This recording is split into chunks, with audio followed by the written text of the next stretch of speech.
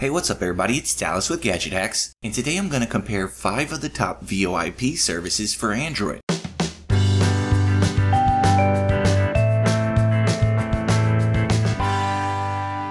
Now, Voice over Internet Protocol, or VoIP for short, allows us to use our modern broadband connections to make phone calls instead of antiquated copper telephone wires. And if you think about it, a huge chunk of your old phone bill used to go to maintenance and upkeep on physical infrastructure. But with VoIP services, you're using your existing internet connection, so none of this nonsense applies. So as you can imagine, VoIP service is generally much cheaper than traditional phone service, and in some cases calls are absolutely free. But before we get started, I'd like to let our international viewers know that I'm doing this from the perspective of a US resident, so the information here might not be accurate in your country. But of the many apps on the market, 5 apps in particular stand out. These are backed by some of the biggest companies in telecommunications, so you know you'll be getting top-notch service.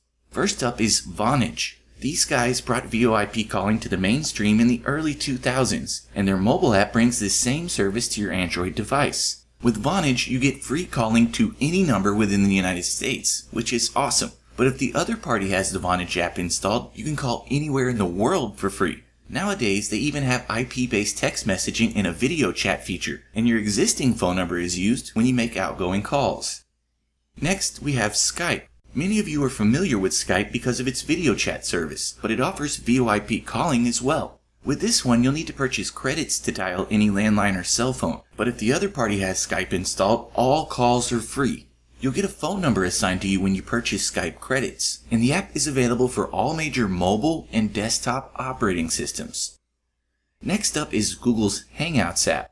This one is available for all major operating systems as well, and it integrates with Google Voice, which means you'll get a lot of cool features like call forwarding. With Hangouts, you'll have to have the base app installed, as well as the supplemental Hangouts Dialer app. That alone will let you call any number in the US for free. But if you take the extra step of setting up a Google Voice account, you'll even get an assigned number and SMS capabilities. Then of course you can also message and video chat with anyone in the world as long as they have the Hangouts app installed. So it's a feature-packed service for sure. Now if you've ever stood in line at Walgreens or watched late-night infomercials, you've surely heard of MagicJack. They made their name by offering a USB stick that converted your landline to VoIP, but now they have an Android app. This one isn't as feature-rich as some of the others, but you can use it to make calls to any number in the US for free. It's easy to use and very simple to set up, so Magic App, as it's called, is a very strong option for Android and iOS users.